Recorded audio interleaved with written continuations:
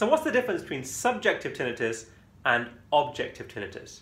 Remember, tinnitus itself is just the perception of sound that isn't really externally there. It can be things like hissing sound, buzzing sound, ringing of bells, for example. There's a whole list of different sounds that can all come under the term tinnitus.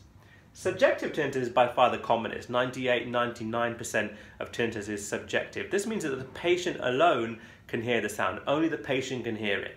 That could be due to things like medications, it could be due to things like ear infections, it could be neurological problems, things like acoustic neuromas, it could be Meniere's disease, lots and lots of different causes of subjective tinnitus. Objective tinnitus is when the other person can hear the tinnitus as well, whether it's an examiner or a family member. If you get close enough, you can hear the actual noise at the same time as the patient.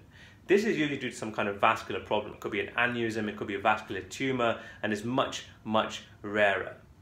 So subjective tinnitus, S, goes with self, only the patient can hear.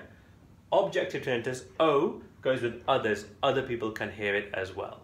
Hope this makes sense.